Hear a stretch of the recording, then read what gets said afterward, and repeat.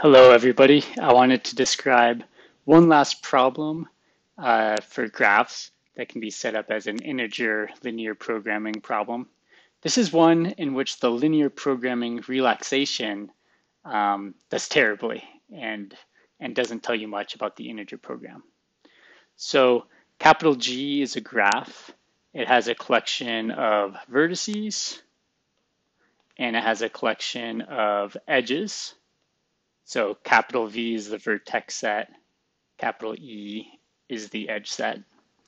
And in the maximum independent set problem, we're trying to find the maximum number of vertices possible in a subset where no two vertices in that subset are connected by an edge.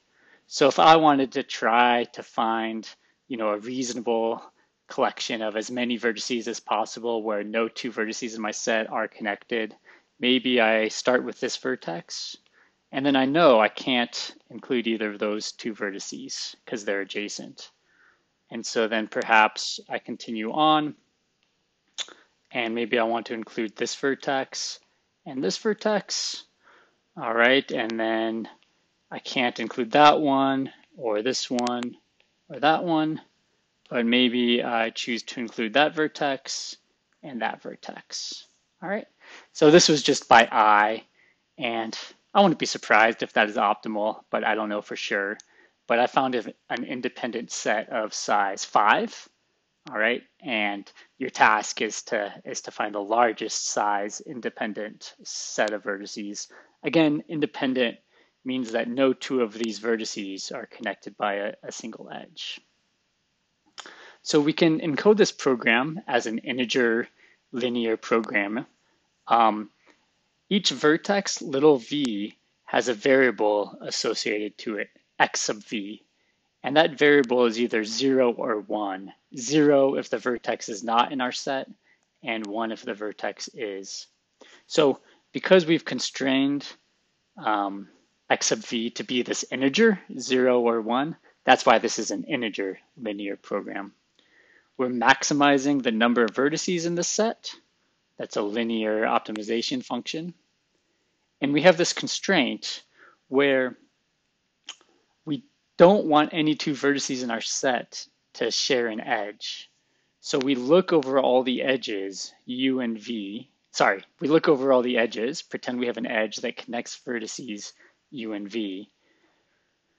We have this constraint that both of the endpoints of that edge can't be in our set, because then our set's not independent.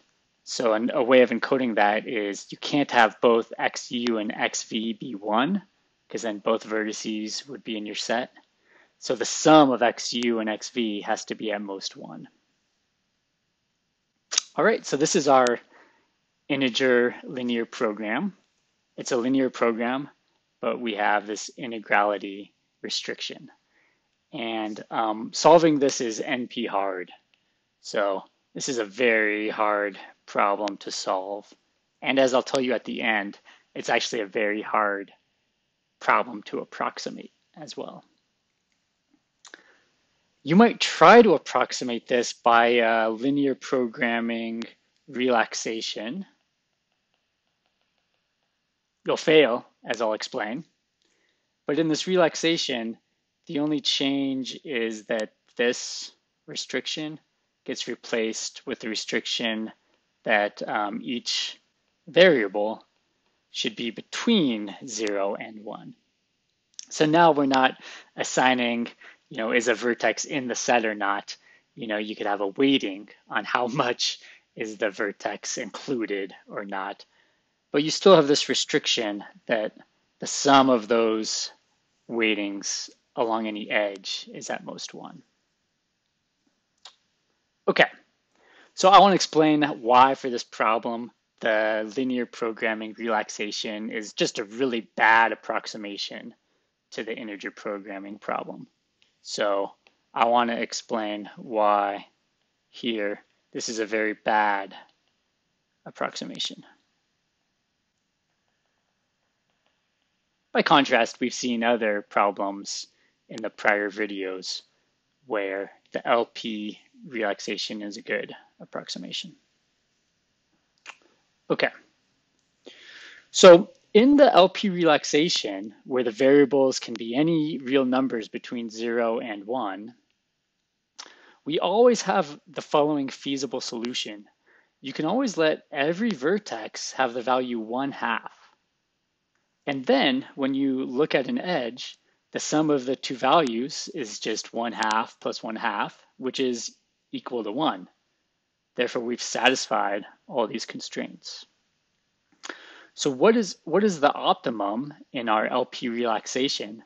What's the sum? Well, if every vertex has the value 1/2, then that sum is equal to the number of vertices you have divided by, or maybe I'll just say times 1/2. Okay. So I've always found a solution to the LP relaxation that has a value at least the number of vertices divided by 2. Okay, let me show you that that can be really, really far away from the optimum of the integer program. So pretend G is a complete graph. So here might be a complete graph on 4 vertices. I have all possible edges. Here's a complete graph on 5 vertices. I have all possible edges. Okay, let me draw one more. My drawings aren't very good, but I'm doing them quickly. Here's the complete graph on 6 vertices. So I have all 6 choose 2 possible edges. Okay, if G is a complete graph, how many vertices can we have in an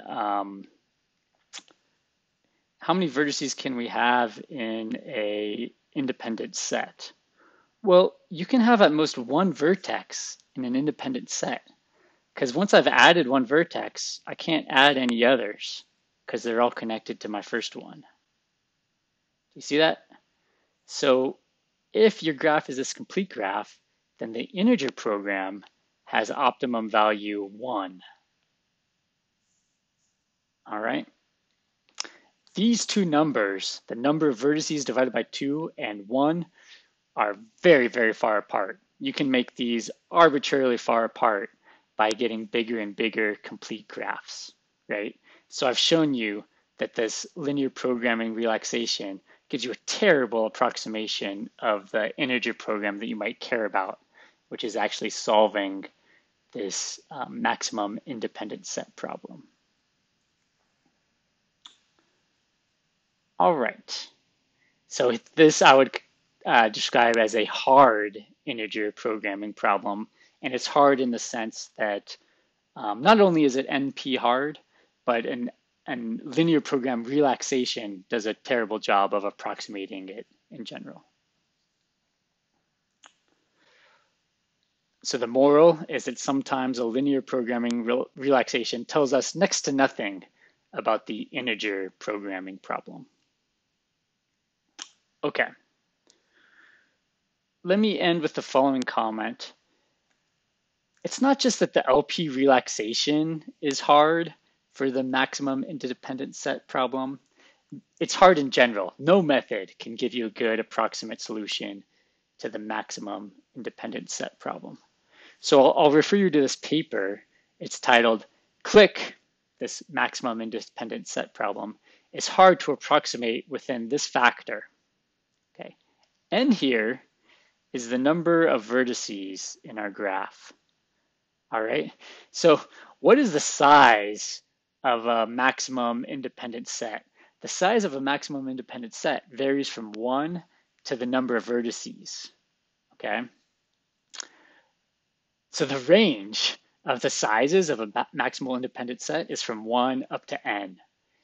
You would think that a problem where the answer is somewhere between 1 up to n, the number of vertices, you would think you could approximate that within a factor of n to the power 1 minus epsilon, right? Take epsilon to be very small, n to the power 1 minus epsilon is super close to n, right? So you'd expect, I'm trying to solve a problem, the answer is somewhere between 1 and n, the number of vertices, right? I would expect you could approximate it within a factor of n to the power 1 minus epsilon. Okay, so like n to the power 0.99. Just, it seems like it's slightly less than n, but it turns out this problem, finding the maximum independent set, is hard to approximate even within that level of accuracy.